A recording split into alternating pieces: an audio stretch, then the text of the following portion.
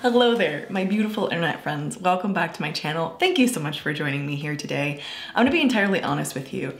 Getting in front of a camera and putting like words together feels really awkward. I think I have been quarantined a little bit too long. I think all of us have been, and any kind of social interaction, even if it's not like direct social interaction, even if I'm not talking to you face to face, feels a little uncomfortable, feels a little weird. Hopefully we'll all be able to safely return to normal society soon. But with that out of the way, I did want to share with you 10 unexpected things about life as an amputee. A couple people suggested this over on my community page, and I thought it would be a really fun one to cover because I started really thinking about this over the last couple days, and there have been a lot of unexpected things that are neither, I mean, some of them are great, some of them are just odd, mostly they're just things that I didn't think about or were totally unexpected. So thank you for putting these suggestions down. I really liked this idea, and let's dive in with number one. I think I had a lot of assumptions going into all of this that I didn't even realize that I had. For instance, one of them that led to probably the biggest surprise is that when you get a prosthetic leg, it's still constantly changing. Like I kind of thought in my head that once you have your amputation, then you get fitted for a leg,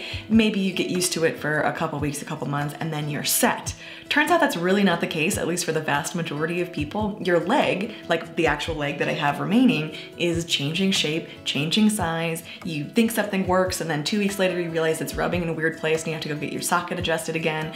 And I'm able to walk now, but I still don't really have, I don't feel like a final leg. Like it still doesn't feel right, and I'm not sure when it'll get to that point. It's constantly shifting, especially in the first couple years. And I sort of thought that once you had a leg, you just had a leg and you were kind of good to go, and that's definitely not the case. As I continue through life, my leg will continue to shrink until there's basically nothing left but bone and skin, and so I'm going to have to continue to have socket changes made, and that's just how life goes. You become good friends with your prosthetist, which is why it is a very good idea to find someone you actually jive well with. I think jive is still a word that people use. I don't know. I haven't seen people in way too long. Number two, clothes. Clothes have definitely been a weird part of this whole journey. I didn't think that they would have to change quite as much as they did.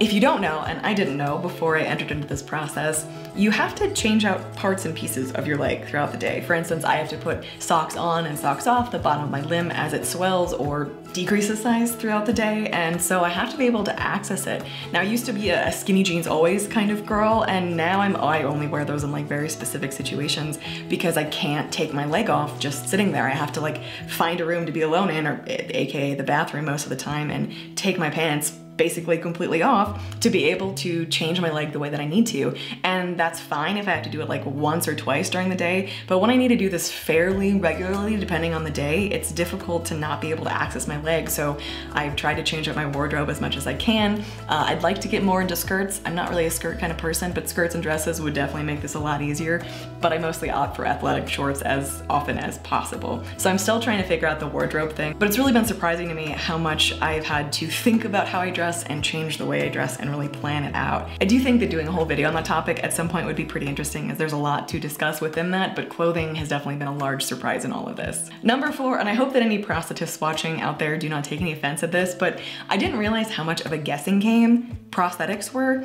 It's not like it's a guessing game. I mean, they're obviously very highly talented and highly skilled at what they do, but there's no way to definitively say like, this is the right fit for you. It is completely trial and error. I mean, it really comes down to what you communicate to them, how they interpret that, how they modify it. It's a weird process to go through trying to get the right fit on your prosthesis. And I'm still learning how to communicate that well and learning how to talk about this is how it hurts, this is exactly where it hurts, this is what I'm doing when it hurts, and really get specific with that so they have the information they need to make changes. But even then, I think it's still more art than it is science. Number four, I have mentioned this before, but you kind of lose the ability to be invisible in society. That was never a thing or a privilege I really knew that I had, but prior to losing my leg, I could kind of disappear. You know, going to a coffee shop, I was just another person there. But now, unless I am wearing something that fully covers my leg and my foot, I'm not a spectacle, that's the wrong word for it, but obviously a lot of people stare. And so I don't have the ability to kind of just blend in places anymore. I always sort of stick out. And it's taken me a long time to get used to that, the losing the ability to just blend in and sort of be invisible along with everybody else. I think that's a good thing, and then also sometimes it's pretty uncomfortable. Number five, this is kind of a weird one for me, but a friend of mine gave me some advice before becoming an amputee, as they are one themselves, and said how you treat this part of yourself sets the precedent, sets the standard for how others are gonna treat you. If it's something that you are very ashamed of and hate and want to hide and never want to talk about or show, people are gonna treat you like it maybe is something to be ashamed of. And I don't like saying that sentence because it sounds like I'm saying if someone treats me badly, it's my fault, and that's not at all what I'm saying. But the more comfortable I am being an amputee, the more comfortable other people are around me. I've definitely noticed that. I think in reality that probably goes for most things in life, but it has been really interesting to notice that, yeah, the more okay I am with this, the more others around me are okay with it. Number 6, driving. This is a question I get quite often. People always ask me, can you still drive without a leg? Like, how do you do that? It's your right leg, so that's like your accelerator and brake foot. How can you even drive anymore? And I've also addressed this in other videos, but driving hasn't changed like almost at all for me. I learned to drive with my left foot when I was a kid growing up getting my driver's license because I was having surgeries on my right foot during that time anyways. And honestly, if anything, it's easier to have my right foot out of the way completely, unless I'm wearing my prosthetic, of course. I just kind of like fold it under my left leg to get out of the way and I just drive with my left foot. So driving is definitely something that has not changed, except for driving manual, which I have not tried yet. I think that would be a fun experiment and I hope to find a manual car to experiment with that on sometime soon. Number 7. The things that I deeply struggle with have not changed at all.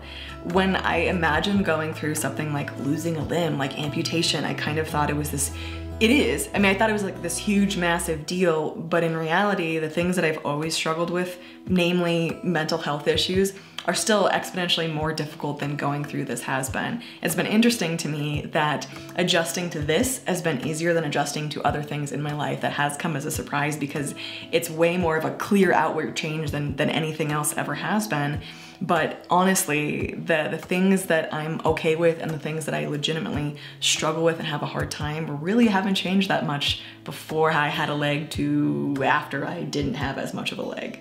Number 8, I feel like this is gonna be a little cliche, but I don't feel different at all. Like I don't feel like a disabled person, in quotes, like I do have a disability, but I don't feel separate or outside of anyone else most of the time. Like I don't feel like I am a different person after losing my leg. It's just another piece of me. It's something I'm adjusting to. It's something that I'm learning, but I legitimately do not feel any less or more human. Not that I necessarily expected to, but I think we still talk about disability like it's such a different thing, especially if you've never experienced it or never known anyone closely who had. But in all sincerity, I don't feel different. I don't feel outside other people. I definitely have moments where I feel that way, but as a baseline, I still feel like you. I still feel like me, and it's not all that different. Number 9, I have freaking fantastic balance on one foot. I am able to hop around, which I know I shouldn't do, and I try not to do it too much, but I do hop from time to time. I've had my giant German Shepherd, who's 80 pounds, jump on me when I was just like standing on one foot without a prosthesis,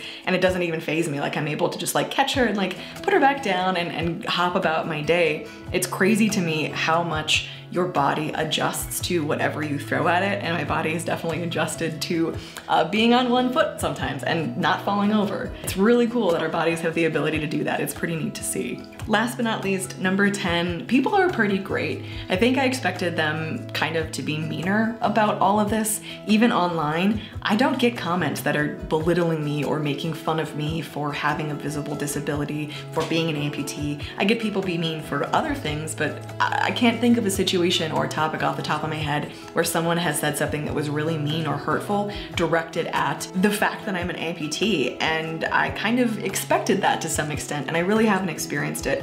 This is just my own personal experience. I know that many people have experienced a lot of bullying and horrible things when it comes to this sort of thing, and that really breaks my heart. I'm really grateful that that's not an experience that I've had. The people around me have been awesome. The people around me in public thus far have been generally pretty great, and it's neat to see people try to figure out how to interact with me, how to ask questions in a nice way, how to learn more, and be really sincere about all of this. I think I've learned even more that people can be pretty fantastic, and that has been a bit of a surprise, but one that's very welcome. So I know that I can think of at least 10 more things off the top of my head that are pretty different about life as a new amputee. If you would like me to make a part 2 of surprising things about being an amputee or unexpected things, please let me know. I would happily do so.